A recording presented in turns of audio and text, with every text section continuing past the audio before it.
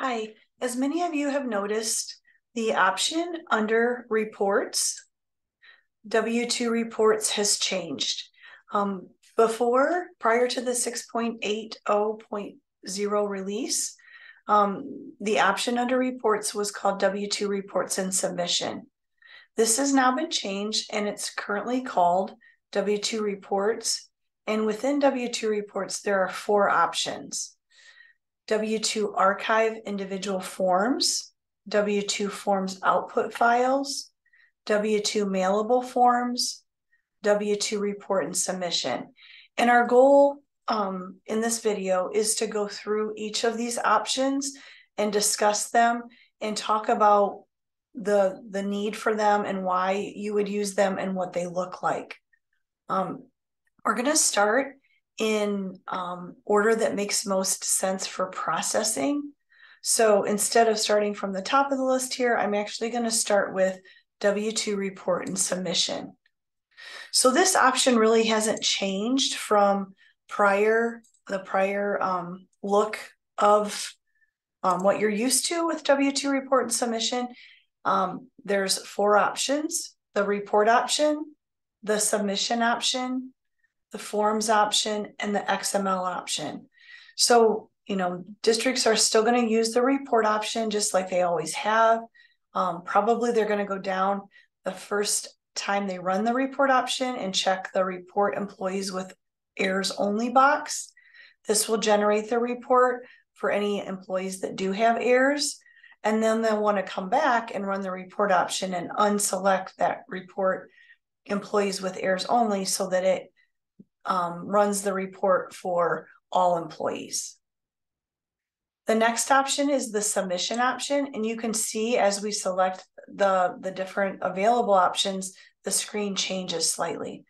So this submission option is the exact same as what it was before. This is the option that districts will use to create their submission file for the SSA, for CCA, and for RETA. I'm going to jump down to the XML option. This is the option then that is going to be used for printing if you are using the Edge's accountability. So this has not changed again from past.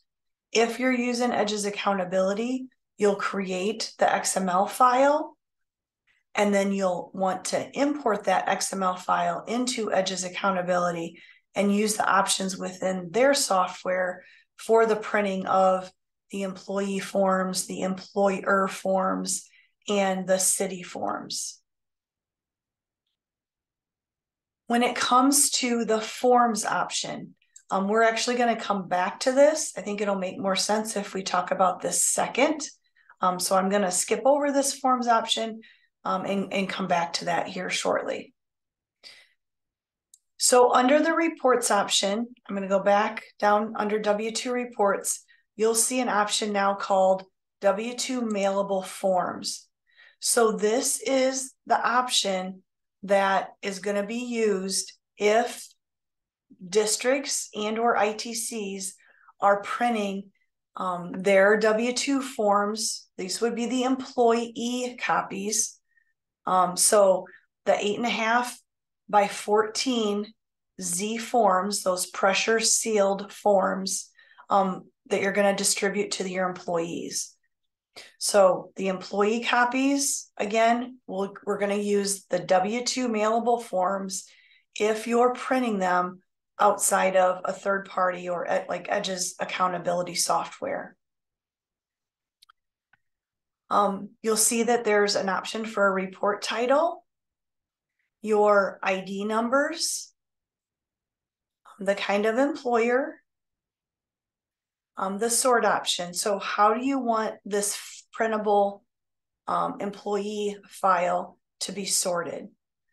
So from the drop down, then you can select the option that's going to be easiest to for the districts to distribute those. The report year, the employer address information, and then it gives you the option to show the building and department code on the forms themselves as well. So this is going to print on the outside envelope area, right near the address.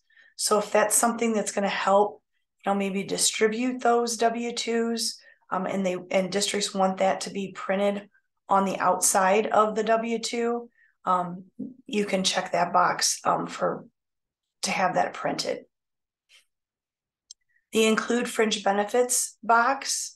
So are there any fringe benefits that you want to be checked, or I'm sorry, printed on the W-2 itself in box 14? If so, you would check that box and then go down and add the appropriate payroll item configuration codes. Then those will populate in the grid below and print accordingly on all those individual W-2s. In this case, since we're generating a print file for the entire district, you would want to leave the select employee area blank, as well as selecting specific pay groups.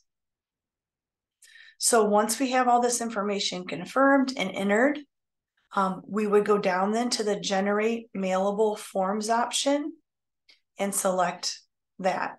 This is going to create then that print file that you would then, it's going to be saved to your computer somewhere, and then you're going to upload to that printing software, or your computer, basically the computer you're printing your employee forms on. Okay, I did want to point out that once you generate the mailable forms, if we go back to reports and we go to W-2 reports again, there's an option called W-2 form output files. Once that mailable form is created, it's placed in this W-2 form output files area. So you can see here that this was the file that was created. It's now placed in this output file area, sort of like the holding place. We're going to come back to this and talk about this option in more detail, but I wanted to point it out, as we're creating these, where those are going. So that's to print your employee copies. So those 8.5 by 14 Z-fold, folded, sealed copies. Now, if you're using USPSR again, and you need to print your employer copies, we're going to go back to, under W-2 reports, we're going to go back to the W-2 report and submission, and we're going to select at the top the option called forms. Okay. So again, you can see that the screen changes slightly. You want to verify that all the information at the top is correct, as well as, make sure you're including any fringe benefits so that those get printed in box 14. And then you'll leave the select employee, individual employees and pay groups, leave that blank. When we click the generate W-2 forms down below, this generates then a print file that you can submit to the printer that's going to print on 8.5 by 11 blank sheets of paper, 4 up. So 4 copies to a page. Okay. Likewise, like we just talked about the employee copies, the employer copies will also go then to that W-2 form output file area. So this is the second file then that we've created. Okay, so you can see the naming convention is slightly different. This is going to be generated or created when we select the W-2 mailable forms option, and this is generated when we select the W-2 report and submission forms option. Okay, so I'm going to go back, and now we're going to talk lastly, again, this is using, USPS-R to print your forms. We're going to go back to the W-2 report and submission option, and we're going to talk about printing your city forms, so your city copies. So we're going to, again, make sure that we select the forms option and, verify all the information is correct above. Include your fringe benefits if you've done that, in the past for your other W-2 sets of copies. Leave the individual and the pay group options blank.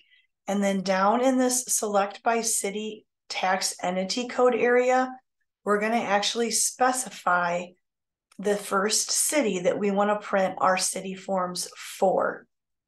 So what this field is referring to is if you go to Core, Payroll Item Configuration, and I open up a city record, this tax entity code is what the system is using to determine what W-2 forms to print. So I'm going to close out of this, and I'll go back then to W-2 report and submission.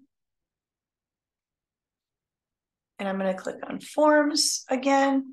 And you can see here, we'll go back to that select by city tax entity code. We'd enter our first city tax entity code and then click generate W-2 forms. This, again, like we've talked about with the employee and the employer, will go to that W-2 form output files area for you to then, print and so forth.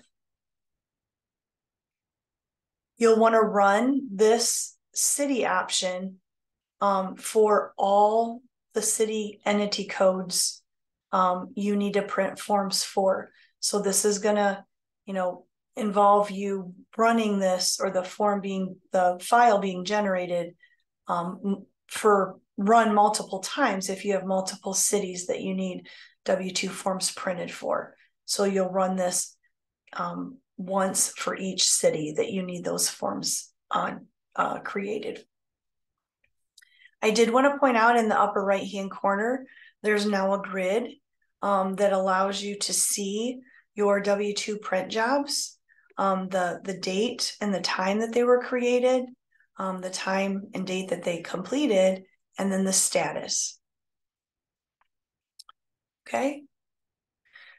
So once you have the files created, we're going to go to reports, and we're going to go back to W-2 reports, and we're going to go to that W-2 form output files area.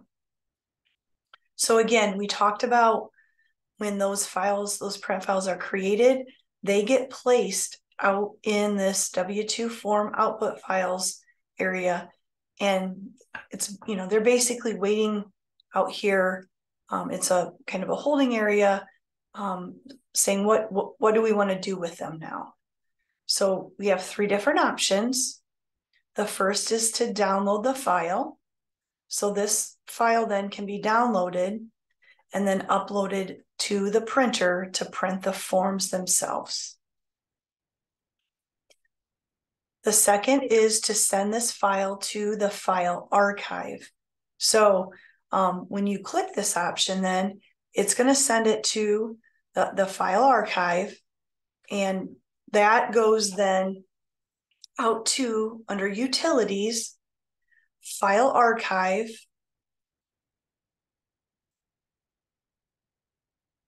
the payroll archive, and then you would find the year and then the calendar year-end reports. So you would see then that W-2 file that we've created in the file archive under the payroll archive tab and the appropriate year. I'm going to go back then to that mailable, oops, not mailable, I'm sorry. The W-2 output file form file area. I did want to mention that we are limiting the number of files per option per user that will be retained in this W-2 form output files area. So it is limited to 2.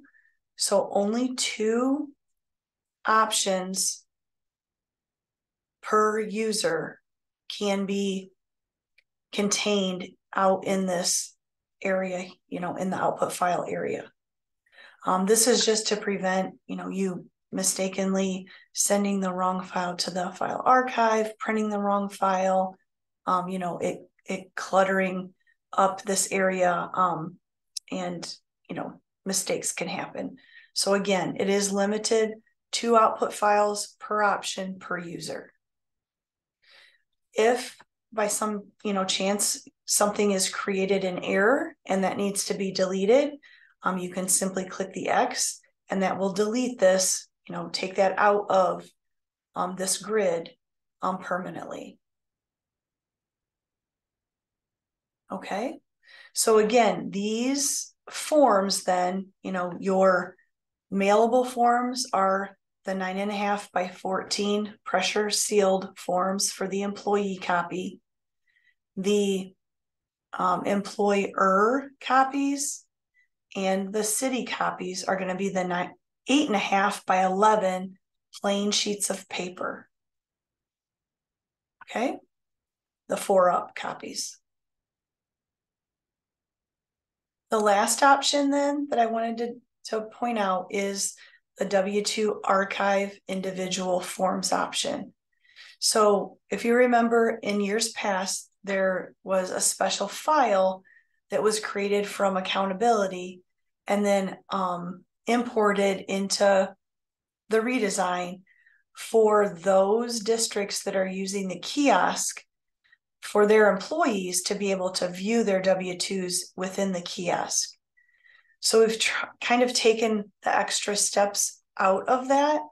And this option allows you to create a file and then it get placed in the appropriate place for the kiosk to automatically go out and look at and find, so that the districts that use the kiosk, their employees are able to view their W-2s.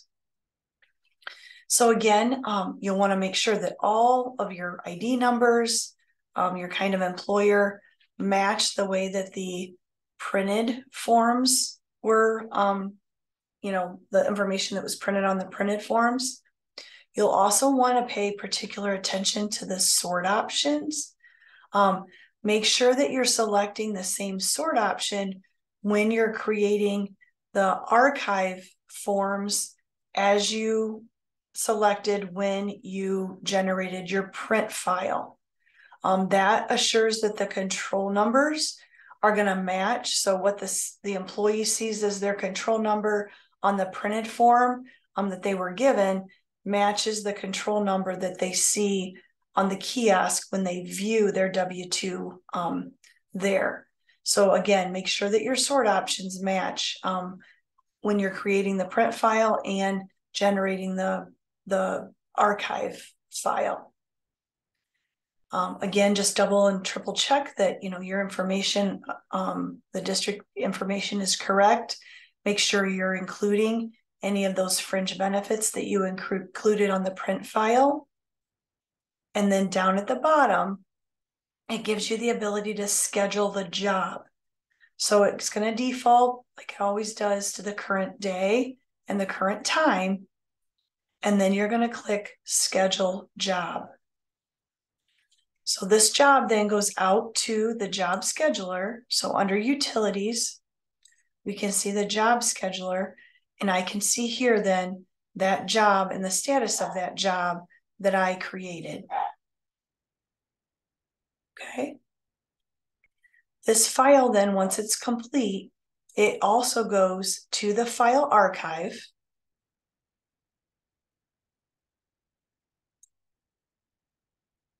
And when we go to the file archive, we can go to W-2 archive, and we're going to look at the appropriate, tax year. And we can see then that all of those individual W-2s are there, and they're ready then to be used by the kiosks, and the employees can view those when they log in.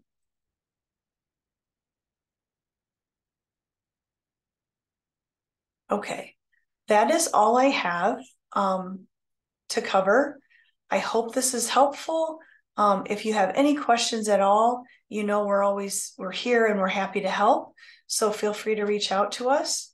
And I hope everybody has a wonderful day. Thank you.